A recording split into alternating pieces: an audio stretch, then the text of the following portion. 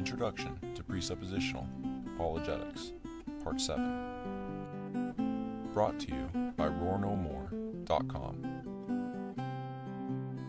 We started on the transcendental argument last week, and we only did the first, 3 pages.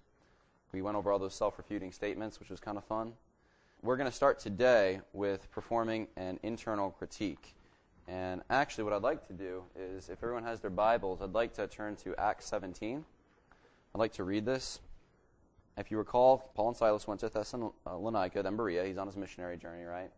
And in Athens, he's open-air preaching, or at least that's what the context looks like. He's proclaiming God in the public square. Where we're going to pick up the story is in verse 25. There's some Epicurean and Stoic philosophers that they hear him proclaiming this new religion, new fad, and that's kind of what they were into there, was talking about philosophy. And they want to hear this new thing because it's something, it's a curiosity. And they invite him to come to where all the philosophers congregate on Mars Hill and in the Areopagus. And this is what Paul says to them when he's brought up there. Verse 22, "So Paul, standing in the midst of the Areopagus, said, 'Men of Athens, I perceive that in every way you are very religious.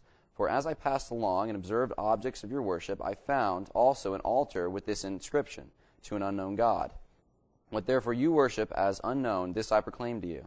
The God who made the world and everything in it, being Lord of heaven and earth, does not live in temples made by man, nor is he served by human hands, as though he needed anything, since he himself gives to all mankind life and breath and everything.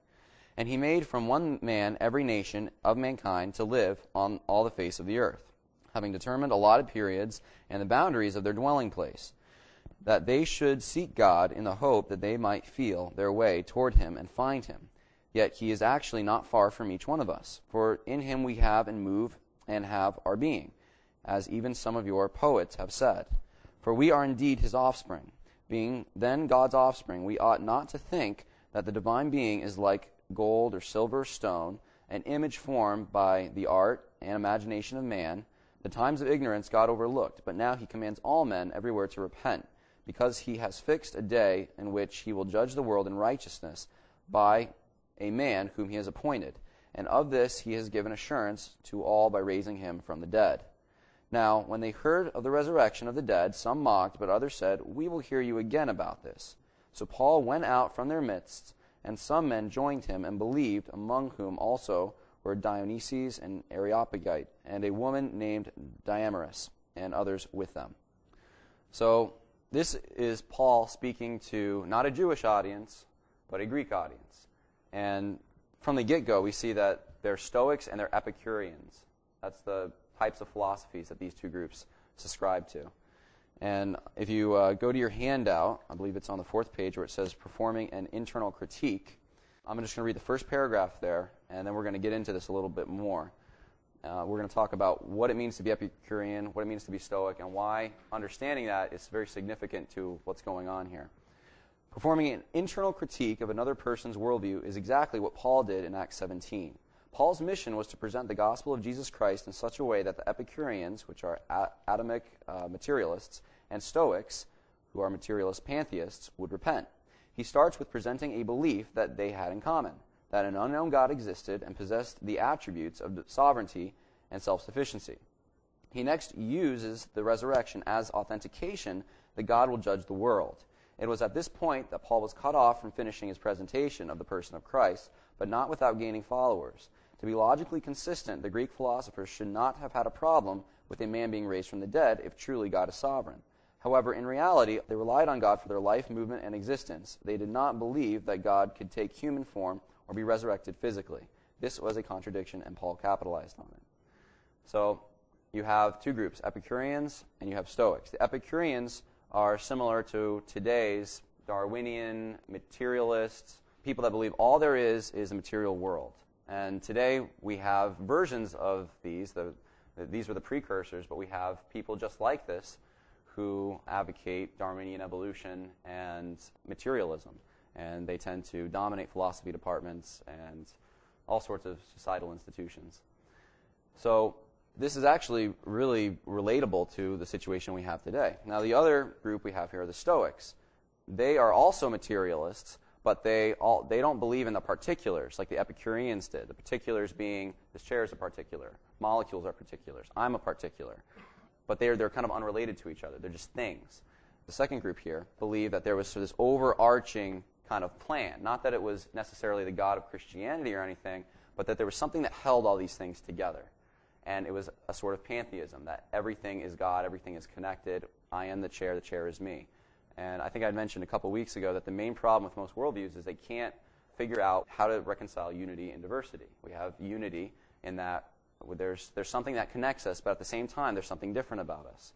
I am separated from the chair, but yet at the same time, there is a relationship between me and the chair. I can see the chair. I'm experiencing the chair when I sit in it. And philosophies really have a hard time making sense of that. And so you see here, you have on one side the materialists that are just focused on the particulars, and one side the materialists that are just focused on the overarching pantheistic connection. And they had one thing in common, though, as their poets said, and Paul used that to his advantage. They believe, just to make sure, they had this statue to the unknown God, this idol. Now, the idols might have represented different things to these different camps of philosophy. They could have represented principles to the Epicureans. They could have represented actual physical realities to the other group. But they both believed that in some sense there had to be something holding everything together. And so they went back and they tried to rely on their polytheistic past to do that. And Paul notices there's a statue there. It says, to an unknown God, and he is going to proclaim to them who this God is. Remember, everyone knows God. Paul's starting with that assumption. They actually do know the God of Christianity, though they suppress that.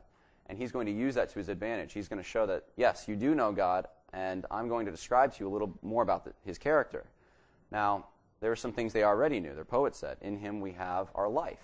We have our movement. We have our being. In other words, we're relying on him. He is self-sufficient. We are contingent on him for our own existence.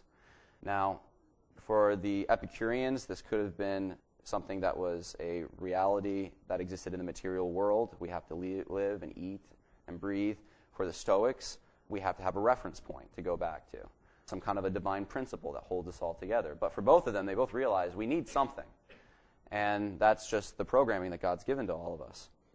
And so understanding sort of who these philosophical groups are helps us to gain a better understanding of what exactly Paul's doing here. He's entering their worldview, what they have in common, and really what all humans have in common, which is that we all know God exists. We all know certain attributes of him, as Romans 1 says, his divine power, nature. And we can enter that worldview, find out where the contradiction lies, and then press that. And he finds the contradiction with the fact that they do not believe that a man can be resurrected from the dead. They were also affected by a dualism of that time period. The materialists believe that, especially I guess represented in the Epicureans, that all that existed was the material world. And having a resurrection just doesn't make sense with that, doesn't comport. The Stoics would have been a little different. They would have believed in divine principles and spiritual realities. But at the same time, they were so affected by those spiritual realities that they emphasized them to the point of demeaning the physical. So having God enter into a physical body was demeaning to God. It doesn't even make sense. That's not who God is. God is a principle. God is a spiritual reality in a sense, a mystical thing. And having him being raised from the dead doesn't make any sense to them. At the same time, though, they have to believe in a principle that what? Is sovereign, that we rely on, that has created the world in some way. So this is a very powerful being. So Paul's point is that if such a being exists, it's not a problem for him to raise a man from the dead. And notice they don't accept that. But why should they have a problem with that if they actually do believe in a sovereign God who is all-powerful? So that's really the problem. He's not using the resurrection to prove Christ's deity and say, because Christ has been raised from the dead, therefore you should repent of your sins because he exists. It's not about his existence. It's about repentance, the fact that God is sovereign over death, that he didn't just create the world and then stand back, that he is still involved in the world, that he still cares about right and wrong, and that's evidenced by the fact that he sent his son into the world to pay for the sins of the world and to be risen from the dead. So that's why he brings up the resurrection. A lot of times people look at this and say, that's why we need to give evidence for the resurrection, and that's not the case. That's not how Paul is using it here. He starts out with the fact that, no, you guys do believe in God, and you know certain things about him, and then he moves to the resurrection being evidence for judgment, not for existence. So that is Acts 17 in a nutshell. We could go through verse by verse and look at a number of things, and I think that would be great. But just for the sake of time, I'd like to move on. The next point, in a way, this is also what Christ did numerous times. The woman at the well and the rich young rulers are good examples of this. Christ uses their conscience, what they know to be wrong, in order to convict them of their sin. He's pointing out a logical inconsistency in their lifestyle. Now, we know this because of the way of the master stuff and the way that we do evangelism here at Grace Bible Church, but this is also presuppositional apologetics in a way, because we are starting out with the assumption that man knows certain things, and we're especially assuming that he has a moral conscience. He knows what's right to do, and he doesn't really do it. And so when Christ talks to the woman at the well, she is in adulterous relationships, right? And Christ uses that to point out her sin and to convict her of that sin and to offer repentance. What was she seeking, though? Ultimately, Christ knew what her ultimate goal was. She wanted living water. She wanted the spiritual satisfaction that could only be found in Christ. And what Christ does is he brings her to the place of repentance. She goes out, witnesses to everyone, and of course, you have a harvest there. The rich young ruler responded in the opposite way. He comes to Christ, right, and they talk about the greatest commandment, and the rich young ruler is not fulfilling the greatest commandment because he is idolizing his riches. He values his material possessions over Christ and the kingdom of God. And Christ points this out to him. Now, he reacts in the opposite way, right? He does not repent of his sins, though that offer, even though it's not explicitly in the text made, it is available to him. I'm sure he would have known Christ's message. And really what Christ is doing here is a presuppositional way of approaching the unbeliever, understanding that they already have a conscience, they already know God, they already are under judgment, and he's going to use that to his advantage to point out the contradiction in their life, that what they know they're not practicing. So Acts 17, we have an example of Paul talking to a Greek audience, and then we have Christ's example in the Scripture. Now, what we will never see in the Scripture, at least I haven't seen it, if someone wants to point it out, they can. I've never seen this, though, is an apostle or Christ or a prophet or any figure that's authoritative using evidence alone, I should say, interpreted through the mind frame of humans to prove that God exists or that God should be worshipped. I've never seen that. Like I said, one of the examples people try to give is Acts 17, but if you really read the context, that's not what's happening there. So the Bible is very much on board with this. In fact, that's why we're doing it this way, because we have this method from the Scripture. So we're still on the transcendental argument. We're going to get to some practical things here. The apologetic tactics. There's pages and pages after this of just different worldviews and basic questions you can ask of those worldviews. Remember, we went over a bunch of self-refuting statements last week, how worldviews end up contradicting themselves. And I'm convinced that every worldview ultimately ends up doing that apart from Christianity, they ultimately having a fallacy somewhere. Now, when we're talking to someone in the world who subscribes to a worldview other than our own, and we want to be humble, first of all. We don't want to just break them over the head of you're being inconsistent and you're stupid or you're a fool. But we do want to be honest with them, right? We want to be like Christ was. We want to be wise. We want to be innocent at the same time. So starting out, the best thing to do, as far as tactics are concerned, I think is to ask questions. Get people to come out with what they actually believe.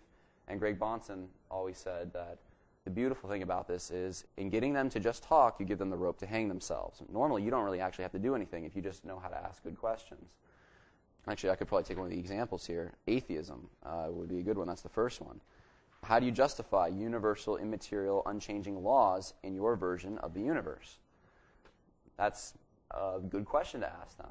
How do we have laws that are immaterial, yet you claim to be a materialist? How do we have laws that are unchanging when the universe is always changing in your worldview? And the atheist can't answer this. In fact, we talked to an atheist, and we went over this. This was the first question I asked him, was how can you justify, in an atheist world, something that's immaterial? And he didn't really want to go down that road. In fact, I remember when we talked about the laws of logic, I said, are the laws of logic something that is material or immaterial? And he couldn't answer the question. He didn't want to answer the question. He just said, well, there's people that disagree about that, and there's good philosophers on both sides of that. I wanted to ask him what he believed, though. And it seemed like no matter what question I asked, he would say, well, I don't really know for certain, but your God can't be true. He would just try to go back to, well, your Bible, your God is cruel. Ultimately, I think that was his main gripe, was that there's a God in the Old Testament and that we believe in who murdered people and did all sorts of evil atrocities, therefore he can't exist. And I tried to point out to him, your problem is not a logical one. Your problem is more of an emotional one. You don't find that kind of a God desirable or fitting for worship. He was judging God. He was doing exactly what Romans says you shouldn't. So the first thing we should do is ask questions. And in doing that, what we're hoping is that the Holy Spirit will work to such a point that the non-believer sees the contradiction in his worldview, see that that's actually not really what he believes ultimately, and will repent based on that. We'll give God the glory. And that's like one of the things I told him was that, the difference between you and me is that, I don't actually have a big problem with your moral system. Seems pretty good. You don't want bad things to happen. I don't want bad things to happen. There might be some little differences here and there because his conscience is seared, but it's pretty similar. But the difference is he doesn't give God the glory for that moral standard. Whereas in the Christian worldview, we understand that came from God and we give God the credit. So ask questions. And to be honest with you, the only way to get good at asking questions is to do it. The more you do it, the more you think through what you want to say first. Think through what this person is actually believing and try to ask a pointed question. And we're going to go over a couple of those. And in doing that, you can point out contradictions and fallacies as you see them come along. We talked about the self-refuting statements, right? Those are some major contradictions in a person's worldview. So if you see someone make the statement like that, point it out. And then bring worldviews to their ultimate conclusions. Francis Schaeffer was excellent at doing this. Let's start with a worldview like atheism and then see what that does with morality. Very simple example. Stalin and all the evil dictators, Pol Pot. These people didn't come out of nowhere, right? They have a moral system that comported with the actions that they did. And so when you're talking to an atheist, you can take the roof off his worldview, so to speak. See what's really in there. If we started with what you say is true, let's see what conclusion we can draw from that. Let's see how far this road takes us. And it'll eventually take them to a place that they also find undesirable. They don't want those kinds of things. We got into a discussion with the atheist about Hitler. And he thought Hitler was this evangelical Christian, basically. And that he banned Origin of Species in Germany and all. And fortunately, I'm glad I read Mein Kampf last year because I was able to say, have you read it? And he hadn't. So no one has to read Mein Kampf. I'm not telling you to do that. It's really a drag. But what he was attempting to do there was to say that his worldview did not lead to what Hitler did. His worldview did not lead to what Stalin did. These things are independent of the atheistic worldview. And I tried to point out that that's not the case, that the principles that he advocates will lead directly to those things. So that's just one example. So bring worldviews to their ultimate conclusions. Now I want to go through a couple examples of good questions to ask different worldviews. We already covered some of the atheist stuff. You can read that. We've gone through empiricism and moral relativism. Let's start at some of the mystic worldviews down here. If your worldview is beyond rational and human experience, how do you know about it? Unfortunately, I hate to say it, there's certain branches of Christianity that would fall in the mysticism camp. This isn't just Eastern philosophy. I would say the hyper-charismatics, charismaniacs, whatever we're calling them, the people that put their emotions above the Scripture. The Scripture's not really important compared to how they feel. The same critique would be leveled at them. If it's beyond rationality and human experience, how do you know about it? They start talking about this experience they have that you can't describe it. It's just so out there that no human in the material world can really understand it. Then how do you know about it? How are you describing it to me?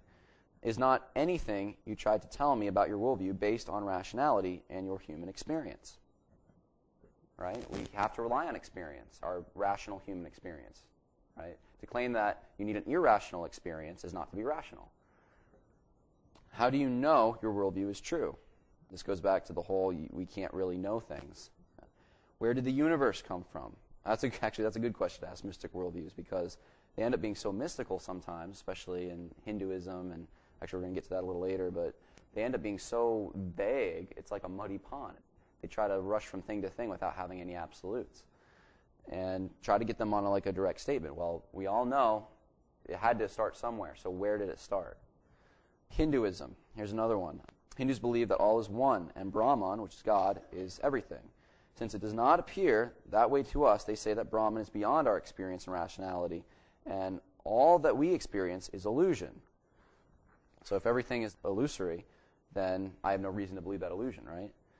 If, as you claim, God is not personal, is your holy book, the Bhagavad Gita, a personal revelation from God? And if not, why should anyone believe it? If any distinctions between you and a truck are illusory, why do you look both ways before you cross the street?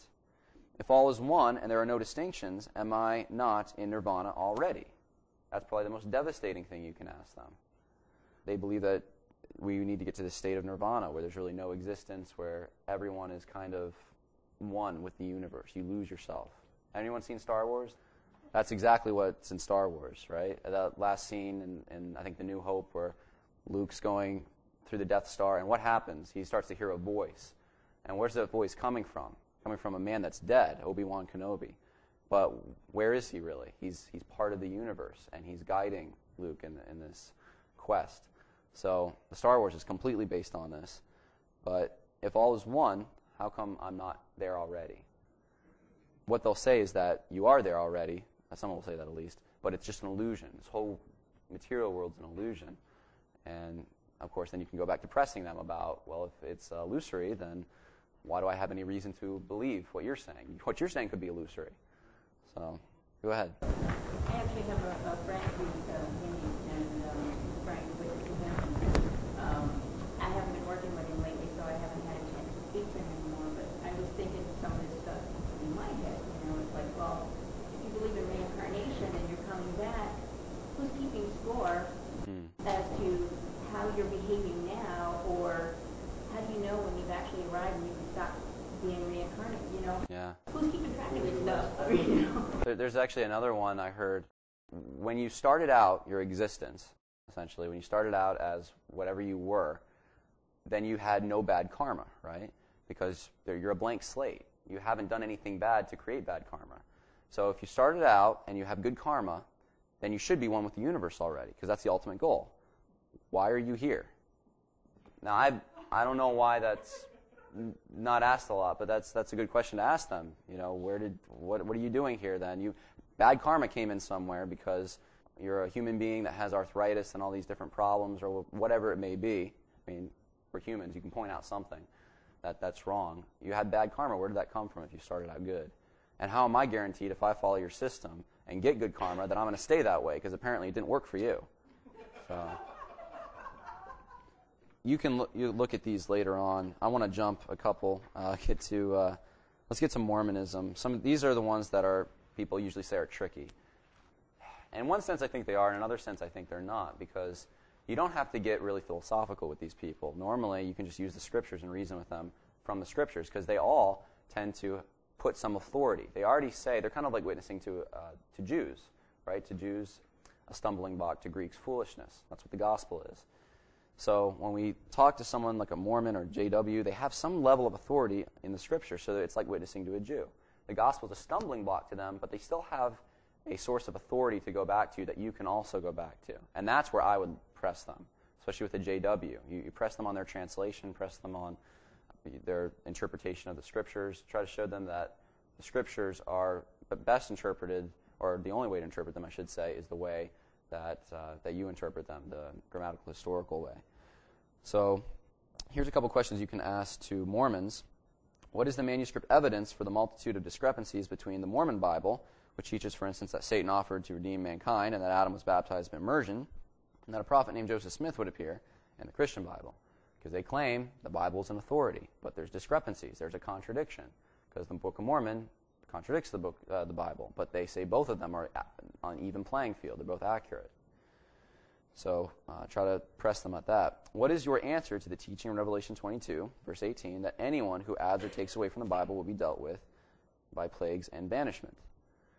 How do we know that the Mormon version of the Bible is true? What evidence that the original language of the Book of Mormon, Reformed Egyptian, ever existed? This is actually a funny one, because Joseph Smith supposedly had these hieroglyphs that he translated spiritually, and later on, I don't know where he got them. Later on, though, we still have the hieroglyphs, and real Egyptian archaeologists translated them, and they mean nothing close to what Joseph Smith meant, not even a resemblance. So he didn't actually know how to read Egyptian. Now, the Mormon Church has tried to cover this up and say, well, there's a spiritual meaning there that we can't see. But it sounds weak. It really does. So a Mormon who tries to use that or whatever, why did your prophet, just keep asking questions, why did your prophet have to go to a spiritual reality that's not there when he said that he's interpreting the hieroglyph? And just see what they say. What true prophet of God has been convicted of glass-looking, a con of placing a magic stone in a hat, placing one's face in the hat, and by that means locating hidden treasure in Bainbridge, New York on March 20th, 1826, as Joseph Smith was? It sounds like just ridiculous stuff. That's what he did, though. It's a method of trying to find this revelation that he used. And so that's another question you can ask. I'm not saying that all these are necessarily going to make the person see the logical inconsistency, but a lot of these are just throwing out different questions, good questions to ask them, get them to talk, and they're going to realize it eventually. What you ultimately want to come back to with a Mormon is that you say the scriptures are true. Book of Mormon can't be if that's the case. Yeah. It's funny you touched on Jehovah's Witness and Mormons, because we had a long discussion with a family member who's a Christian, but was saying that Mormons and Jehovah's Witnesses were Christians, to which I didn't believe, but I could never seem to get that across, because they said they do believe in God. Right. So I didn't know what to say, and what would you say to a Christian that was a true Christian? Yeah. Especially with Mitt Romney now running for president. Yeah. He's trying to be included as evangelical, or Glenn Beck is like the new evangelical prophet, so to speak. Weird. But he's definitely not an evangelical, he's a Mormon. So I guess what I would do is, in a sense, this is a good thing. It's a bad thing in one way because we're being lopped in with them. It's a good thing in the way, though, that they are trying to get our label placed on them. But if they really want our label, they have to accept our source of authority, in which case, if they accept our source of authority, then they have nothing to stand on for their religion to be true. And so with a Mormon, they have a polytheistic system where there's many gods, and most of them don't want to say that. Our particular god of our planet that came from Kolob is Yahweh, but there's many different planets, and you can be a god someday. I would probably start by just asking, do you believe that someone who doesn't accept the gospel of repentance in Jesus Christ is a Christian? And see what they say to that. If they try to say the Mormons or JWs are accepting that gospel, point out that they're work-righteous systems. All right, if you want to, you can go over some of these other questions for other worldviews. I need to give some credit here for all the questions. I didn't actually come up with these questions at the end here. I used some of them, but they are taken from proofthatgodexists.org, I think it's .org, which is a great website that everyone should go to. It's the Transcendental Argument right on the front. You can send it to your atheist friends. And then once you get past the Transcendental Argument, it takes you to a main page, and it has good questions for other worldviews there and all sorts of things. So debates and lectures and all sorts of things. So I did get, that's one of the things in my handouts that did not come from me. The next one I want to go over we have, 5 minutes? See how far we can get. I don't know if I want to do the whole problem of evil in 5 minutes. We do internal critiques of other worldviews, right? We enter them to try to prove the logical inconsistency, show that they are not actually relying on what they say they're relying on. They're relying on the God of the Bible. We do the same things an atheist does, right? Or any kind of non-believer. They wash their hands, they drive on the right side of the road, they're afraid of cancer and all the same things we are. But what doesn't make sense is that in order to believe the preconditions of intelligibility, you have to accept the God of the Scripture, and they don't accept that. So what we do is we enter their worldview, show that they actually do accept the God of the Scripture at a basic level, because their actions say that, and to show that their worldview is inconsistent. Now, atheists or other non-believers will try to enter our worldview and do the same exact thing. And the most common way, we hear this all the time, is they try to use the problem of evil against us. And the problem of evil goes like this. God is completely good, God is completely powerful, yet evil exists. I'll phrase it to you this way. Was 9/11 wrong? Yes. If you had the power to stop the terrorists, would you have stopped them? Yes. So I guess you're nicer than God. That's another way to put it. There's actually three major responses that we can level for this. The first one is to assume evil, you must assume good. This is the first point. To assume good, you must assume a moral law. To assume a moral law, you must assume a moral lawgiver.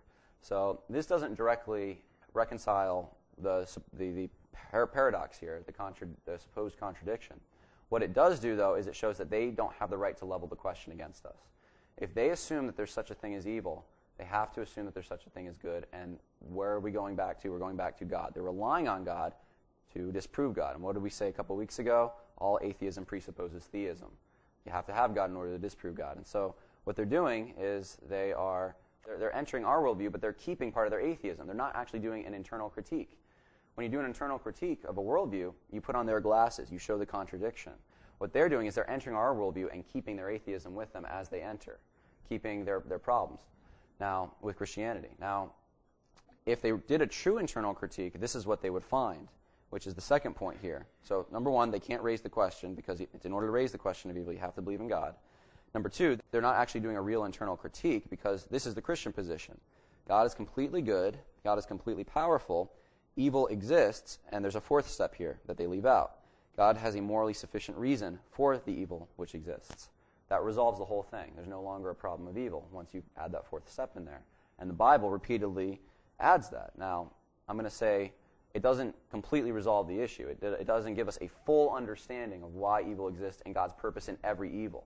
It's like the tower that fell down in Siloam, pronouncing that right, where the disciples come to Jesus and ask him, basically, what's the deal here? And Jesus said, unless you repent, you will also likewise perish.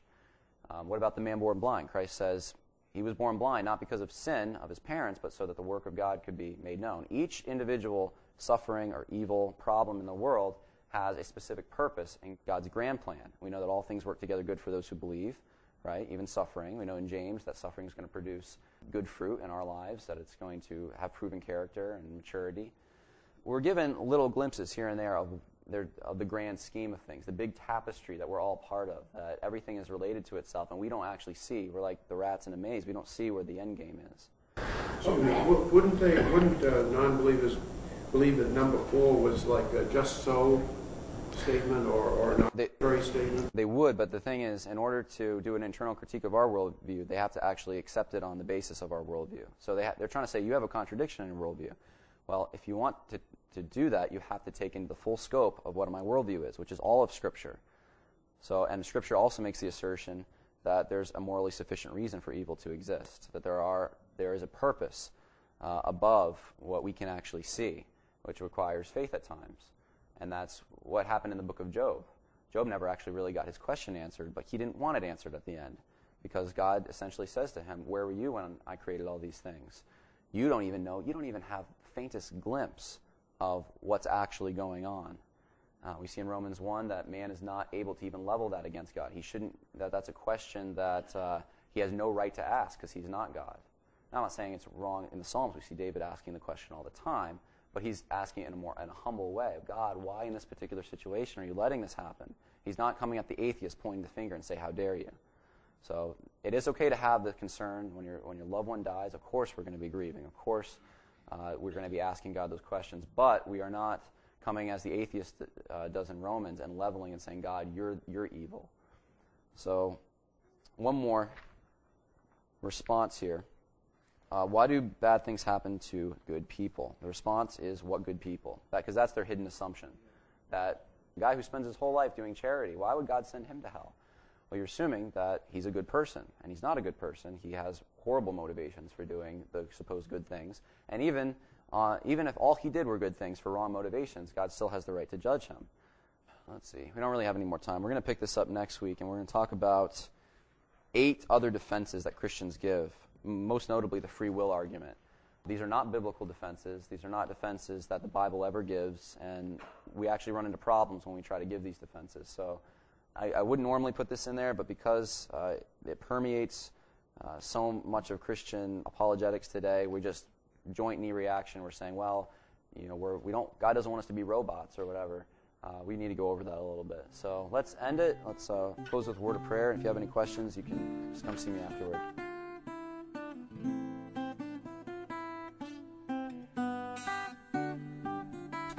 For more information and materials related to this lecture, go to roarnomore.com.